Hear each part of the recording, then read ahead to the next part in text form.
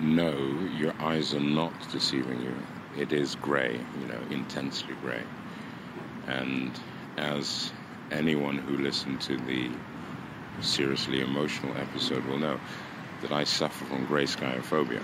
Well, so from time to time, I've got to talk about grey. And at the moment in Amsterdam in January, what you have is this incessant grey.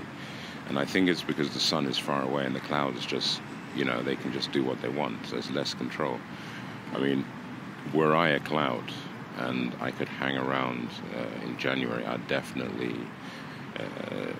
abuse the fact that the sun's power is so weak. Anyway, so we've got all this grey, and here I am. I've got to live in this grey. And there's this idea in which they say you should embrace your fears. The things that you don't like, face them, embrace them, and they shrink. And to an extent, that could be true. It could be true. However, I do have some questions, because something like a grizzly bear, I'll just be honest, if I see a grizzly bear, I'm running, and there's no way I'm going to hang around to sort of be brave and cool and make a vlog. Sort of, hey man, look at me, I'm brave. No, I'll run, I'll just be honest. So this idea of embracing a grizzly bear seems a bit silly. You do that, and your fears will end because the bear would have torn you to pieces, not because you would have overcome anything psychologically. So with all these things where they say, these, I wouldn't quite call them cliches, but these quotes that say, hey, the best way to get over your fears is through embrace, then there should be an asterisk, and then under certain circumstances and that kind of stuff. So that's my bit on embracing your fears. In the meantime, yes, it is grey, as you see, and we're just looking out over the city. This is Stijger 14. You'll see it a lot, because it's one of my escape spots, as I'm sure I mentioned that, and if I didn't, it means you forgot, so you should blame yourselves.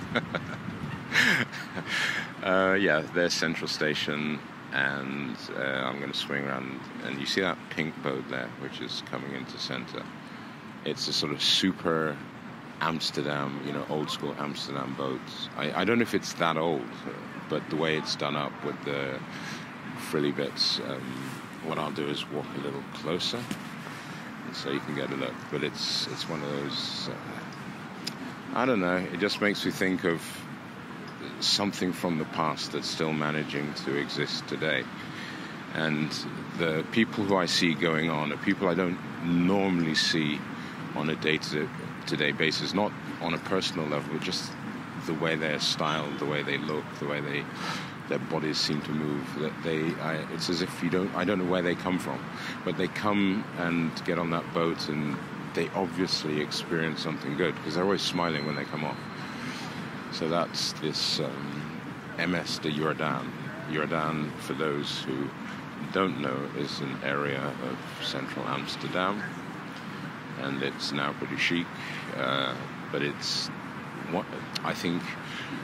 Yeah, you always have original people, but I mean, the Jordaanese, they're sort of super Amsterdamish, if that makes any sense. Super Amsterdamish, whatever that means. So we're just going past. You see the coat of arms of Amsterdam, 3 crosses there. No jokes about 3 crosses. So yeah, you see what I mean about it looks, all the frilly bits and all the decoration, the bits in the window, the people you're seeing, the paintings are, I think one of the guys is Johnny Jordaan. André Hazes is the guy on the right. I'm sorry to say, I recognize the faces. I can't tell you who the artists are, but they were important to the culture of Jordaan, and therefore the culture of Amsterdam. So here you see a couple of people these people are also going onto the boat. But anyway, I'm going to get to the end of the pier, and we can watch the departure of the ferry, something that's also very calming and gives me a lot of, I don't know, peace. I think boats give me peace, just watching boats cruise by. So there we have the ferry, as you see, fully loaded. Oh, wonderful, it's just about to go. So talk about timing, pure coincidence. And as the ferry gets ready to buzz off, I will say, see you next time.